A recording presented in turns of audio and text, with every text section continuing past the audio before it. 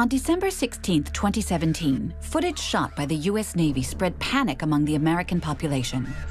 Until then, classified as a top-secret defense matter, 3 videos of unidentified flying objects filmed by F-18s were made public. They would be authenticated by the Pentagon in April 2020. The first video dates from November 2004. It was filmed by a patrol flying near the U.S. aircraft carrier Nimitz. In the footage, a capsule-shaped object is performing maneuvers that defy the laws of physics. On that same day, the radars of the missile cruiser USS Princeton confirmed the presence of several flying objects. An F-18 patrol was immediately dispatched to the spot and filmed one of what are commonly known as UFOs. But what experts prefer to refer to as UAPs, unidentified aerial phenomena. Around the same time, the serious and respected New York Times revealed the existence of a secret program. Tonight, CNN has learned the Pentagon had a secretive program to research UFOs like the one Fravor spotted. The project was called the Advanced Aviation Threat Identification Program, run by an official named Luis Elizondo. Tens of millions of dollars for the project were pushed through by former Senate Majority Leader Harry Reid. I was a leader of the Senate at the time, and I went and talked to Senator Inouye from Hawaii, Senator Stevens from Alaska. They were the 2 leading members of the Appropriations Committee that determined where money would be spent for defense. They also controlled what is called the dark money, the black money, that didn't show up anyplace. It was secretive, it was classified. And so I asked them to meet in a secure room in the United States Capitol. And I said, gave them a little bit of background. I said, I want to spend some money trying to figure out what the hell is this all about. The U.S. media leapt on these revelations. The disclosure of the existence of a secret program to study UFOs at a cost of $22 million was taken very seriously. Alain Juillet is the former head of intelligence for the French Secret Service overseas. The fact that it was a US senator who insisted on this inquiry shows that there was a very real problem. And the American authorities decided, due to this senator's request, to carry out this inquiry. And they did so because there were a certain number of phenomena about which American pilots, along with some others, were asking very serious questions due to the images they had filmed or seen. In the States, the story hit the headlines, and David Fravor, one of the F-18 pilots flying during the Nimitz case, gave his account on CNN at peak viewing time. Well, the first thing is it had no wings, so you think, okay, it's a helicopter. Well, there's no rotor wash in the water, there's no rotors. This was extremely abrupt, like a ping pong ball bouncing off a wall. It would hit and go the other way and change directions at will. And then the ability to hover over the water and then start a vertical climb from basically 0 up towards about 12,000 feet and then accelerate in less than 2 seconds and disappear is something I had never seen in my life. I believe, as do the other folks that were on the flight, that when we visually saw it, that it was something not from this world.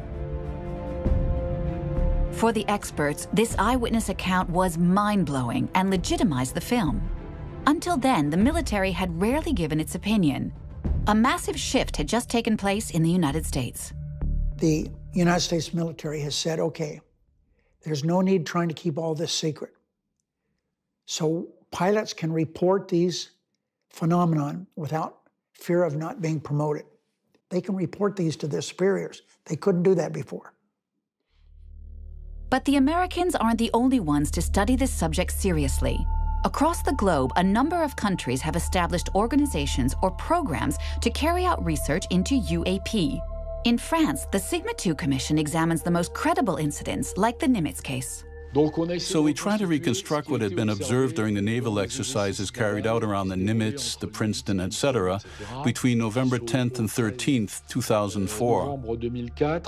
A certain number of repeated detections were picked up by the radars, between 8 and 20 miles to the south of Catalina Island off California, at 80,000 feet and moving at about 100 knots. Now, 100 knots is extremely slow for an aircraft flying at such an altitude. Formed in 2013, Sigma 2 is made up of fighter pilots, engineers, military officials, and even astronauts such as Jean-François Clairvoy. As for Pierre Bescon, he's a former director of the Space Center in Kourou, French Guiana, where the famous Ariane rockets were launched. I don't agree with scientists who immediately say it's baloney. No. If observations are made by those whose job it is to make observations, like fighter pilots, for example, then what they've seen isn't baloney. If you don't understand something, then you put it on a shelf and wait till there's a better scientific understanding of the physical phenomenon until the correct study of it can be carried out. But you don't just discard it as baloney. In my mind, that's nonsensical. It's not a question of believing in UFOs or UAPs or not. Serious research is being carried out on the subject.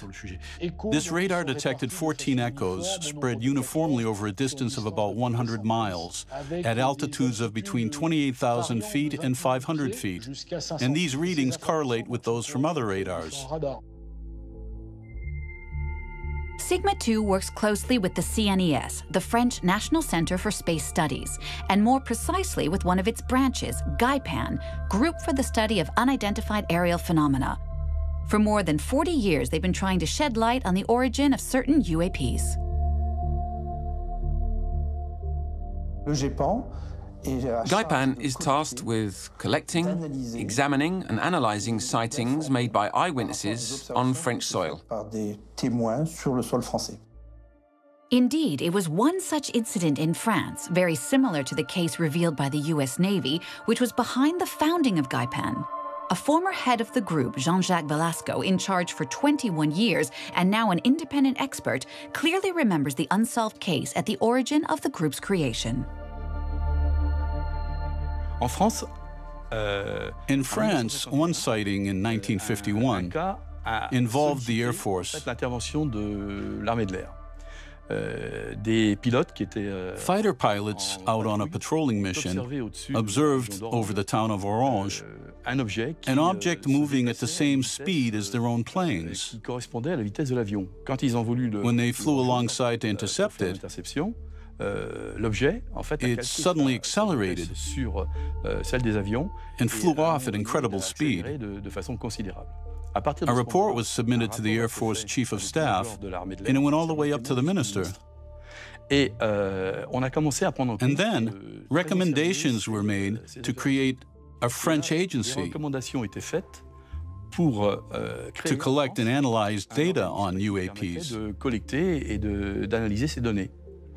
And that's how Claude Pauer, a ufologist and astronomer at CNES, was given the task of founding GAIPAN. It was a very brave move by the CNES at the time to decide to respond to such questions and create GAIPAN. It was very brave because it was a scientific approach. Certain phenomena are cited that we don't understand, so we'll question the people who saw them, set about studying them, and try to find some answers. It was a very scientific approach.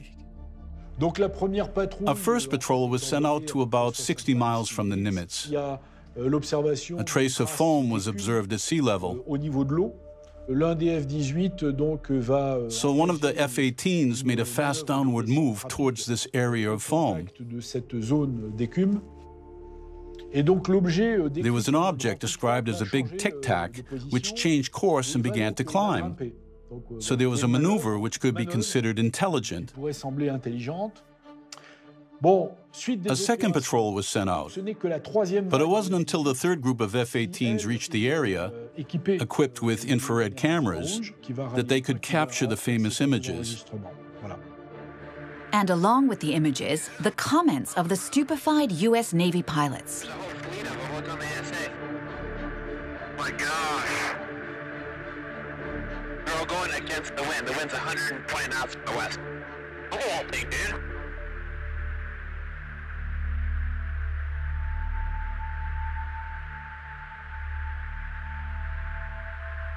That's not our LNS though, is it? It's not. That is an LNS, dude. Well, if there's like another thing, it's rotating. Here was something undeniable, as it were. The pilot saw it, the cameras filmed it, the control tower picked it up, so suddenly there was a real problem. A certain number of cases clearly show interaction with the planes. And this is proven. When you take the number of aerial cases worldwide, officially recorded cases, there are about 2,000 of them. And 140 of these feature the same stereotypes that have been reported since 1947. Objects with speeds that can go from 0 up to 10,000, 20,000 kilometers an hour, recorded by radars. Absolutely phenomenal accelerations. Trajectories which are totally impossible for our planes. Spinning around our planes, climbing vertically, then zooming off horizontally. What I say is this. We originally thought these were confined to the air, but that's not what we know now. There have been very unusual occurrences in the water, in the ocean. Not once, but numerous times now. People are reporting strange things happening to ships. Sometimes their communications is terminated. So yes, I think it's extremely important that we do everything we can to find out what this is all about.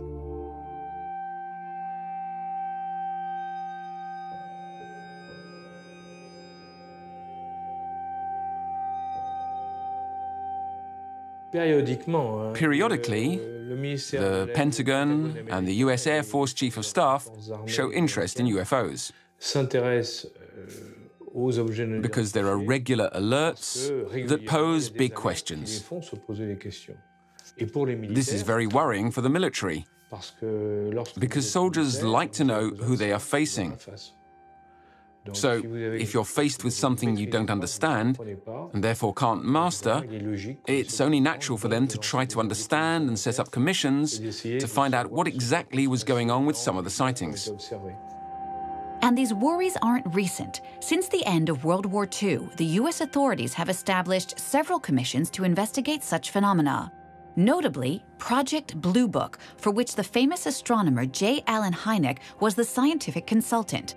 He didn't believe in UFOs, but after several years of study, he began to have doubts and finally validated the reality of these unexplained phenomena.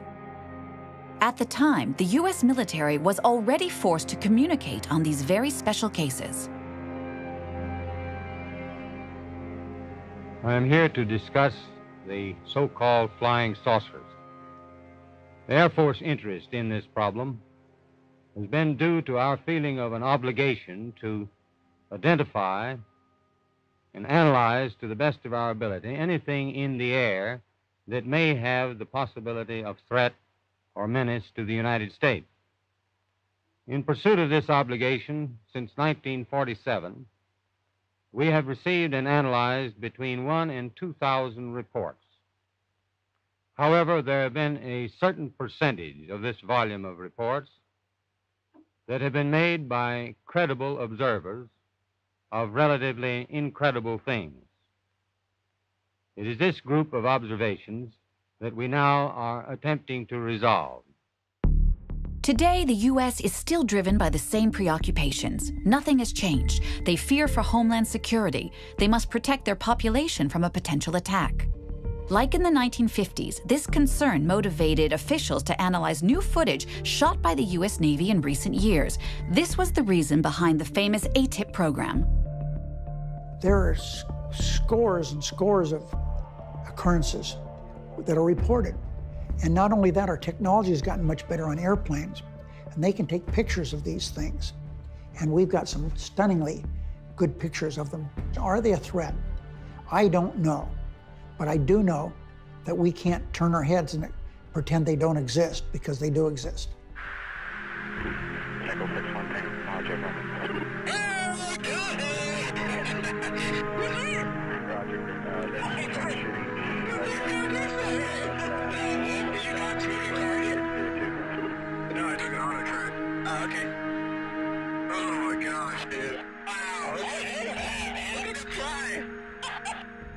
After World War II, a lot of Americans believed that the Russians were behind UFOs. They thought, the Reds have discovered new technologies and they're using them to spy on us. If it were one of the superpowers behind UFOs, the US, Russia, or China, since the beginning of these incidents, there would certainly have been a leak at some point to show that this was the case. But no intelligence has ever come out on this subject, neither confirming nor refuting that it's the Russians, the Americans, or the Chinese. So I don't believe that. I think it's something else.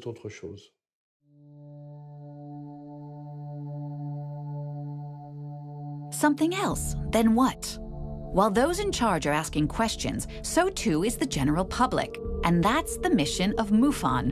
Since the 1950s, this network of scientists and engineers have collected piles of eyewitness accounts from across the United States. It even has branches in Europe. It has a long-reaching network with investigators in every state. MUFON is taken very seriously, even by the American government. It was one of its reports that drew the interest of Senator Harry Reid and gave rise to the famous ATIP program. Based on the information in the MUFON database, that information was used to justify to Congress funding for the Advanced Aerospace Threat Identification Program, which is what was revealed in the December 16, 2017 Times front page article about the Pentagon's secret UFO development. It was the MUFON data that was used to justify getting that program in place. 10 years later, when the story broke on the front page of the New York Times, that was really the beginning of disclosure, in my opinion, for this being a real phenomenon and for people paying attention to it. Disclosure, the key word. Was this revelation involuntary or organized? In effect, since December 16, 2017, military officials and politicians have regularly appeared in the media. It is undeniably a communication operation. It's hard to imagine in the United States, Army offices, former Pentagon officials, etc., communicating like this in a totally free and unbridled way, without there being some kind of framework behind them. The moment that you have a communication campaign with expert professionals explaining things, the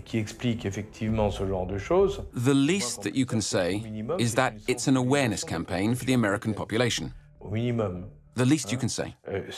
It could also be preparation for a new reality, with the authorities telling people, this is how it really is, so that we're all ready for it. Imagine us simply being told, okay, we're now certain. Our world is visited by beings from other worlds. Or passages between several worlds have been opened up. That would cause a huge problem and get a lot of people thinking, because humankind would be entering uncharted territory. Territory where we're no longer in control of things. We think they're friendly, but we're not really sure. That means being confronted with something we can't master. And human beings, today more than ever, hate being in situations where they have no control. This is clearly what the American experts inside MUFON think. Paul Hynek is well placed to know it. He's the son of the scientific consultant of the famous Project Blue Book in the 50s and 60s, J. Allen Hynek. He was raised amid piles of UFO reports, and he now sees a shift in the recent communication policies of the American government. The disclosure of the existence of the ATIP program, Advanced Aerial Threat Identification Program, and the recent disclosures about what the Navy has seen and admitted that they've been seeing for an over 9-month period UFOs every day almost, and they can't explain them, and frankly, they need some help. That's rather startling. It's a very candid confession on the part of the government. So it certainly seems, and my friend Richard Dolan is very convincing in a presentation he makes of sort of the timeline of events leading up to what may be a grand disclosure. There certainly seems to be activity by the US government recently that's consistent with that of a government that's acclimating the populace to a potential grand disclosure. Paul Hynek and the other members of MUFON are convinced. In 2018, they even invited the former head of ATIP, Luis Elizondo, as a guest speaker. He confirmed their intuitions. I think disclosure already occurred. I don't think necessarily disclosure is an event. I think it's a process. And I think that process began. This is real. This is what your $22 million worth of tax money was spent on. And there's a lot of it. But what purpose did this $22 million serve? What light has been shed on unidentified aerial phenomena? What studies exactly did the Americans carry out within ATIP? Work was essentially overseen by Bigelow Aerospace, a company run by Robert Bigelow, a businessman with strong views who's convinced extraterrestrial life exists. I'm absolutely convinced. That's all there is to it. Do you also believe that UFOs have come to Earth? There has been and is an existing presence, an ET presence. Where exactly? It's just like right under people's noses. Oh my gosh. Wow. Why did Senator Reid decide to work with Bigelow Aerospace? A choice that may seem surprising and one that earned him a good deal of reproach. Today, he still backs his decision. I wanted to spend this money, as I indicated, $22 million. But we couldn't direct that money to someone, so we put it out for bid. And everybody had the opportunity that was interested to bid on it. Bigelow bid on it, and the United States military thought his bid was the best. And so that's why he undertook this. And he did it for a number of reasons. First of all, he was been interested in these objects for many, many years.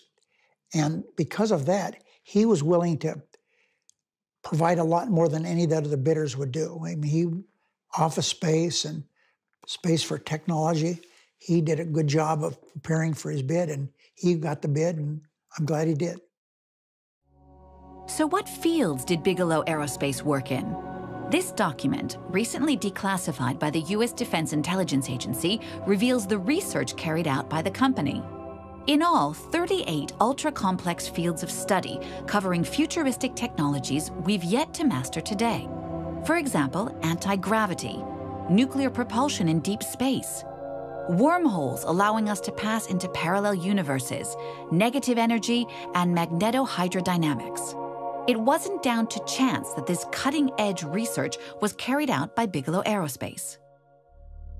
In 1995, even before founding his company, Robert Bigelow had created the National Institute for Discovery Science with the aim of shedding light on a number of scientific mysteries, including UFOs. He invested millions from his private fortune. It's simple. To the experts, Robert Bigelow is a national hero. Robert Bigelow has spent more money than any other individual in the world on this private money to fund UFO research. So he's actually a hero within the UFO community, in my opinion. And he's a stellar guy. And he runs the Bigelow Aerospace out in Las Vegas, which builds inflatable habitats for space, right? So I think I'm happy to hear him being successful in his work with NASA and his work with his space program. I thank him for the time we spent together. And I think it's all leading us in the right direction in terms of disclosure. So I'm excited about that. Over the years, serious, unimpeachable figures have worked with Bigelow. Dr. John B. Alexander, the pillar of the Military Research Lab at Los Alamos. And Edgar D. Mitchell, the sixth man to walk on the moon. And after years of research, their verdict is unequivocal. I happen to be privileged enough to have be in on the fact that we have been visited on this planet. And the UFO phenomenon is real, although it's been covered up by our governments for quite a long time. Whoa! Hang on a minute, but this is big. Whoa, all of this is quite a shock to me. Well, I'm sorry, you haven't been reading the papers recently. It's starting to open up quite a bit. So you're telling me... Well, there's a lot of information to take on board. Hang on a minute. I mean, listen, I've heard, crazy UFO nuts tell me this kind of thing before. I've never had Dr. Ed Mitchell, the sixth man to walk on the moon, a respected scientist in his own right, announce to me that we've been visited by aliens from other planets and that they definitely are out there. There's no debating it. Well, that's the first time you've ever talked to me, or I've told you about it before.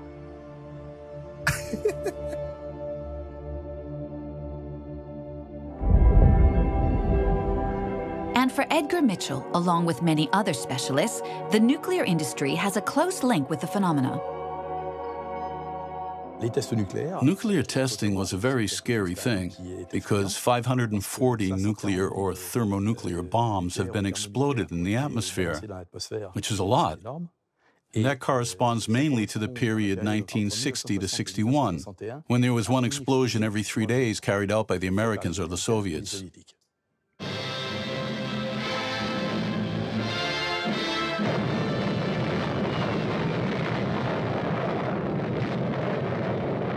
This is atomic energy.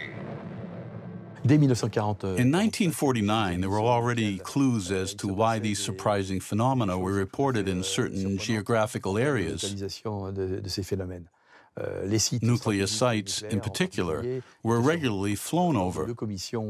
For two top-secret commissions, since disclosed to the public, Edward Teller, the scientific advisor to the White House, was a participant.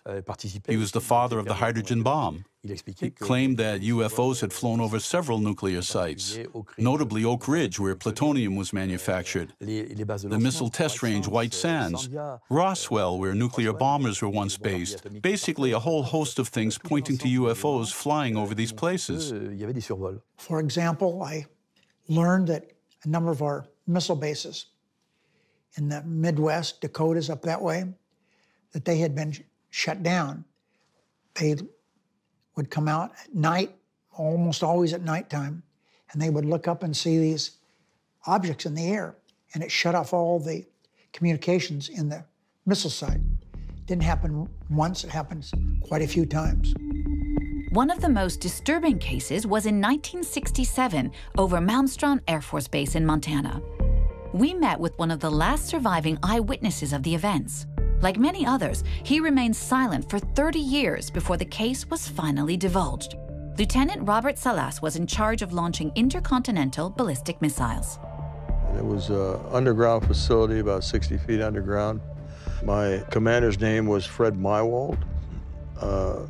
We were taking turns staying on alert status, and sometime in the evening, I get a phone call from my topside guard. We had 6 guards upstairs. And he said that he'd been seeing strange lights in the sky, flying very fast, stopping in midair and reversing course. He couldn't hear any engine noise, strictly lights in the sky. But they were very strange lights. He didn't think they were airplanes. He was screaming into the phone, babbling, telling me that there was some orange, reddish light hovering above the front gate. And he had all the guards out there with their weapons and asked me what he should do. And of course, I was shocked by this report. He was obviously frightened. I told him, as I recall, just make sure nothing comes in the fenced area, use whatever force necessary. And then he hung up. He said I had to go because one of his guards was injured. I went to wake up my commander, and as I was telling him about the phone calls, our missiles shut down. We had 10 missiles under our control, and all 10 of them went what we call no-go. They couldn't be launched, they couldn't be used. So that's basically the story. Of course, we reported it to command post. Some would go even further, not hesitating to speak officially about extraterrestrial encounters on their missions. For 3 years, Paul Hellyer was Canada's National Defence Minister. During the Cold War, 1961, there were about 50 UFOs in formation flying south from Russia to across Europe. And the Supreme Allied Commander was very concerned and about ready to press the panic button when they turned around and went back over the North Pole. So they decided to do an investigation, and they investigated for 3 years, and they decided that with absolute certainty that 4 different species, at least, had been visiting this planet for thousands of years. So that's, we have a long history of UFOs, and of course, there's been a lot more activity in the last few decades since we invented the atomic bomb, and they're very concerned about that and the fact that we might use it again. And because the whole cosmos is a unity, and it affects not just us, but other people in the cosmos, they're very much afraid that we might be stupid enough to start using atomic weapons again, and this would be very bad for us and for them as well. He says it clearly. Aliens exist. They came here to stop us, etc. I'm not at that stage. I simply say there are phenomena, controlled objects, which confront us with a certain number of questions. Is that a signal? I'm simply saying that on a scientific level, to put things into perspective, our satellites are capable of detecting explosions of supernovas dozens of light years away.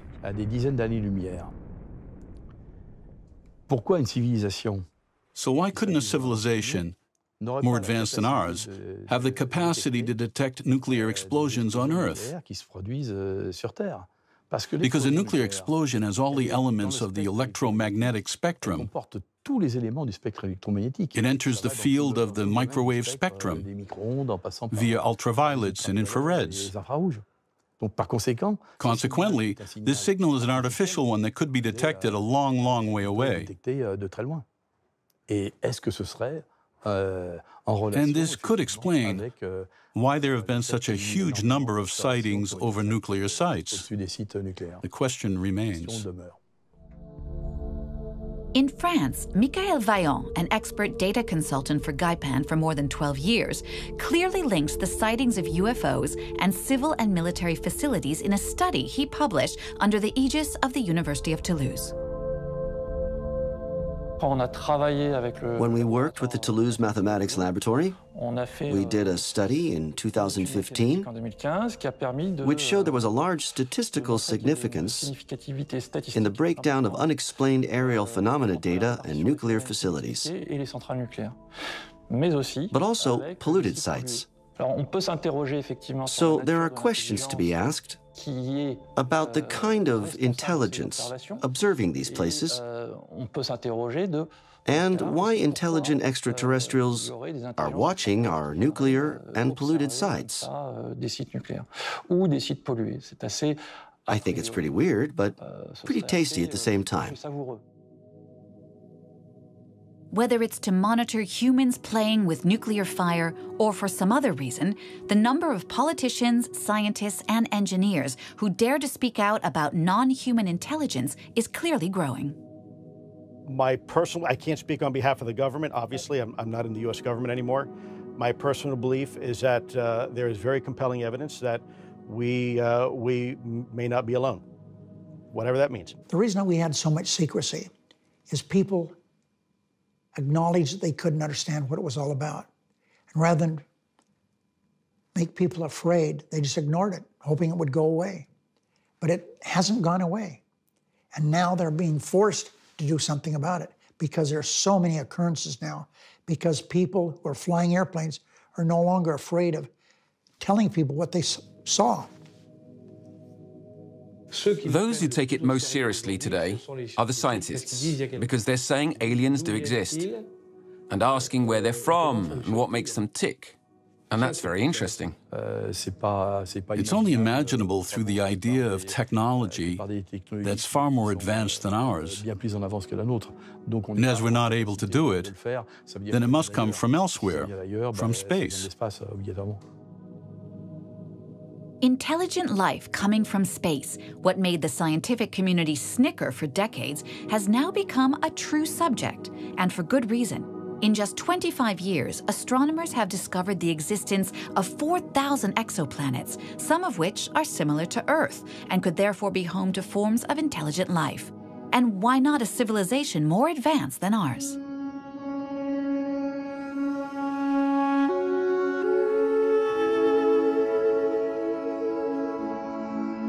Avi Loeb is the chair of the astrophysics department at Harvard University.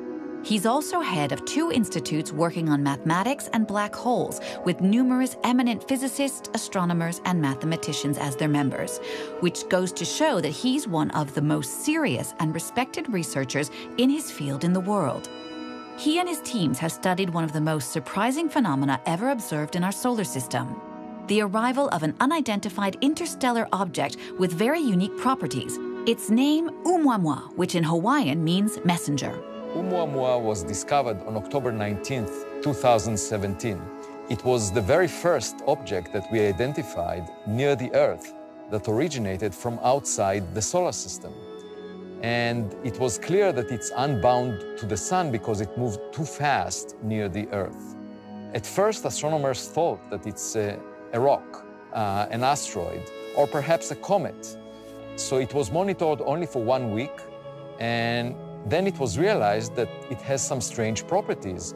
For one thing, as it spun around every 8 hours, it changed its brightness by a factor of 10. And that implies that its area on the sky changes by a factor of 10, because all we see is reflected sunlight. And what it implies is that it's at least 10 times longer than it is wide, much more extreme in shape than any other object that we have seen from within the solar system before. And then astronomers looked at it a little more the following month, but didn't much pay attention to it, and by January it was too faint for us to look at. But the data that was taken earlier was analyzed, and then it was realized that in fact Oumuamua deviated from an orbit that is shaped just by the sun's gravity. And there was an extra force pushing it away from the sun. This could have been the result of outgassing the way we see in comets, where water ice on the surface of the comet evaporates due to the illumination by sunlight. But in the case of Oumuamua, we didn't see any evidence for a cometary tail. There was no gas that was traced around it, and there were very tight limits derived by the Spitzer Space Telescope on carbon-based molecules in the vicinity of this object. And so it was very puzzling. What gives it this extra push? And so in a paper that we wrote, we suggested that perhaps the push is given by sunlight. And in order for sunlight, as it reflects off the object, to give it enough push, the object needs to be very thin, less than 1 millimeter in thickness, similar to a sail that is being pushed by wind on a sailboat. And in fact, our civilization is currently developing the technology of light sails, where you push on a lightweight sail with light. And as a result, as the light bounces off the sail, it gives it a push that can propel it to very high speeds, up to the speed of light potentially. And so it's possible, we said, that this is some device that was sent, that was made artificially, that was sent by an alien civilization. And we just mentioned that as a possibility, simply because the alternative of a comet seemed to be inconsistent with the data. Although Avi Loeb's solar sail is still an exotic yet possible hypothesis, the technologies that could explain the unparalleled performances of such objects are inspiring scientists, the military, and private companies. So are these research programs smokescreens for a fiercely competitive race for tomorrow's technology? The technology used by these objects, apparently in any case, is one that we don't master. Because clearly, if we could obtain the technology that enables a UFO to go from 0 speed to staggering speeds, whilst performing complicated maneuvers, then everyone would be interested. Because it would change the fighter plane, among other things. After all, if we discovered it, we could use it to defend France.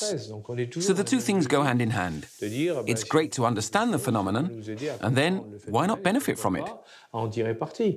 So was the goal of Bigelow and the famous American $22 million project to discover the technology of these phenomena so as to benefit from them? The senator at the origin of the program seems to confirm it. Do I believe that technologically the program we spent money on has been helpful? The answer is yes. Do we have any answers? Yes, we have answers, but not too many. I'm interested in science. I believe we have to know what causes these. Where do they come from? And I think we also have to do it to be competitive. Other countries, including France, have done work trying to figure this out. And I'm confident China has. I'm confident that Russia, which is run by former head of the KGB, I'm sure they're doing work on it. That's why I think that we need to do work on it, we as United States. In the race, the Americans seem to have gotten off to a good start. Looking again at the list of Bigelow's fields of study, many of them are on things we're yet to master, but their applications would be revolutionary. Among the most sensitive, anti-gravity, or the ability to free ourselves from the laws of Newtonian physics, and notably weight, so as to fly an object with no physical resistance and nothing pulling it downwards. These futuristic technologies require the designing of new materials called metamaterials. Recently, a private company signed a contract with the U.S. Armed Forces for the research and development of these technologies. In June 2018, Dr. Hal Puthoff, co-founder of the company and a former ATIP member, made some surprising comments on the subject. It was a multi-layered bismuth and magnesium sample. Bismuth layers less than a human hair. Magnesium samples about 10 times the size of a human hair. Supposedly picked up in the crash retrieval of an advanced aerospace vehicle. Looks like it's been in a crash. In Las Vegas in June 2018, physicist Hal Puthoff implied that this strange metamaterial object came from a crashed UFO, but he's not certain. Puthoff and his colleague, Dr. Eric Davis, are on the verge of identifying a number of small parts which appear to be beyond man's fabrication capacities. This sample was created with layers finer than microns, using a process unknown on Earth and with an aim we can only guess at. Nowhere could we find any evidence that anybody ever made one of these. When we talked to people who, in the materials field, who should know, they said, we don't know why anybody would want to make anything like this. So it's no longer just a matter of understanding the origin of UFOs, but of benefiting from them. These metamaterials might have exceptional properties which could prove useful and profitable. They definitely have metamaterials. You know, I've seen the photographs of it. I've talked to them about that. They're trying to figure out how they operate. It appears that if you put a frequency into these materials, they actually can levitate. I mean, that's what I'm being told. I haven't seen it. I don't know the details behind it, but they're trying to understand exactly how these are created. It's a bismuth kind of a material, and it's stratified. So it's new stuff to us, and we're trying to figure out how it works. This know-how could also help us solve our ecological problems and ward off global warming.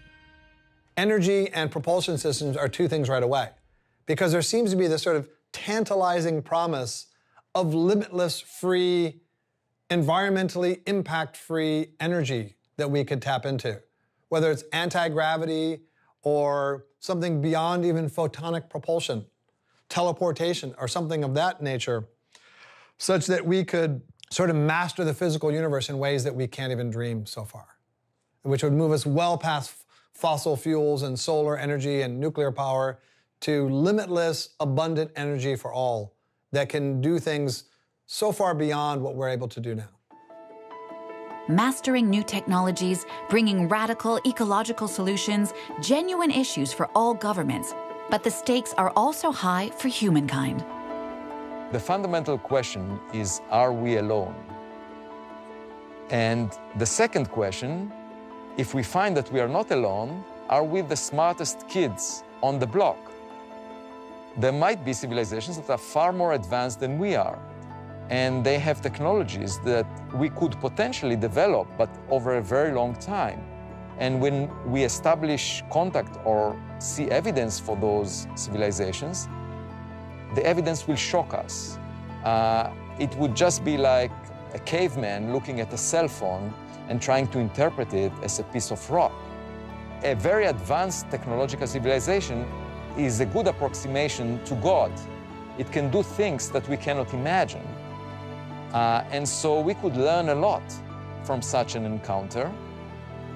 We can also develop a sense of modesty, because right now we think that we are the smartest.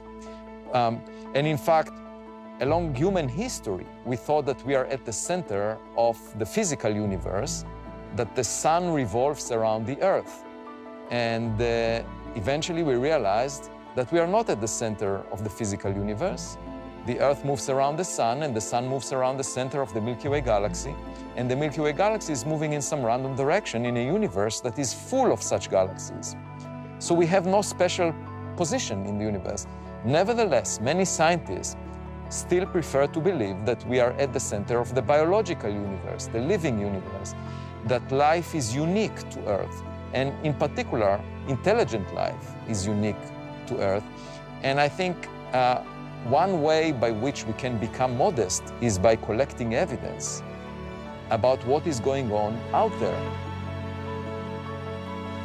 If such a reality exists, will we be able to grasp it correctly and really enter into contact with intelligent life from elsewhere? Michael Vaillant has worked on the different waves of past UFO sightings. Waves of sightings haven't really been that numerous in the history of mankind. They pretty much started after World War II. They've tended to occur in large regions of the Earth, like the United States and Europe. And over a few days, hundreds of people report sightings of unexplained phenomena. When usually, in France, for example, you just get one sighting every 2 days or so. That's already a lot, but during a wave, it skyrockets. Jacques Vallée and other scientists have posited what they call control theory. Maybe, since external intelligence could be behind these waves, controlling how they're organized.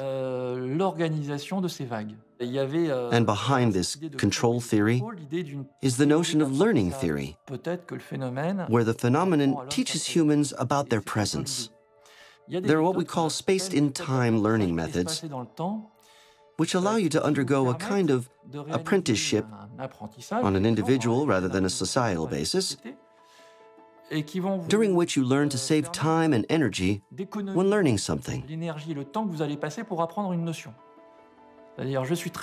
For example, if I'm a lazy person who must learn a list of words, I want to save energy rather than senselessly repeating the list of words sequentially.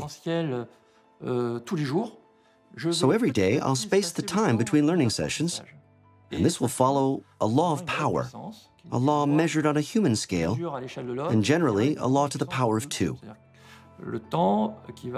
This means that time will double with each learning session. 1, 2, 4, 8, 16, 32, etc. And we observe this same law with waves of sightings. Only here, these waves follow a law to the power of 2.04, to be very precise. This precision is extremely important because it allows to anticipate the date of the next wave of sightings. And the next one, following a period of great inactivity today, should be in October 2035. It's not tomorrow, but it isn't in the too distant future.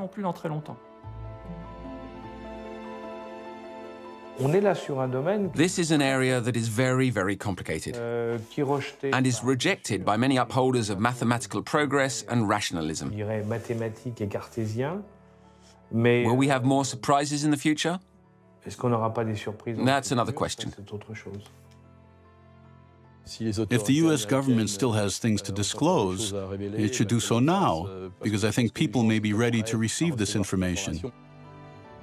I believe without any question that research scientifically on these unidentified flying objects is really good for humanity, not only for the United States, but the world. I think if I had my druthers, what I would do is other countries who are doing work on this, let's meet together. Let's share information. Let the United States share with France. Let the United States share with China. Russia. We should, because it's an issue we don't understand, we should work together and make it more public and share it. It's important not only to our country, but all civilization. In the next year, we are going to have a fundamentally different conversation than we're having today. I think there's going to be additional fidelity to a lot of the things that have come out recently that are going to help us have a better understanding of what it is we're actually seeing here. It will certainly bring upheavals to our biggest societies. It will ask a lot of questions of philosophies, religions, and even science. In 2035, if man's understanding of the subject is stable, we might even enter into contact. Contact that takes into account the idea behind these waves and behind our apprenticeship, which is to avoid at all costs what we call cultural ethnocide, meaning to prevent humans from being at a total loss and in shock at the confirmation of extraterrestrial phenomena or intelligence. But I think that in about 10 years' time, and almost certainly before, we'll have discovered life in the solar system. Not intelligent life, but life all the same. And that alone would enable us to lay the foundations of an intellectual edifice that will allow us to explore further. That's certainly true for scientists who dare to believe that beyond simple life, intelligent life exists too. This will help mentalities to progress, and eventual acceptance will become more mainstream. There are more Earth-like planets that are habitable in the observable volume of the universe than there are grains of sand on all beaches on Earth. To me, it sounds very reasonable to search for other civilizations, not necessarily here on Earth, not necessarily in the solar system, but well beyond that, and make it a central theme of future research, because the consequences of finding evidence for life out there would be tremendous. It would change our conception about our place in the universe. It could teach us about advanced technologies that we have never dreamt of developing, and it can also provide us with an important lesson about how to behave as a civilization. It would make us feel as one team that is learning something together from another team that went through a similar process in the past.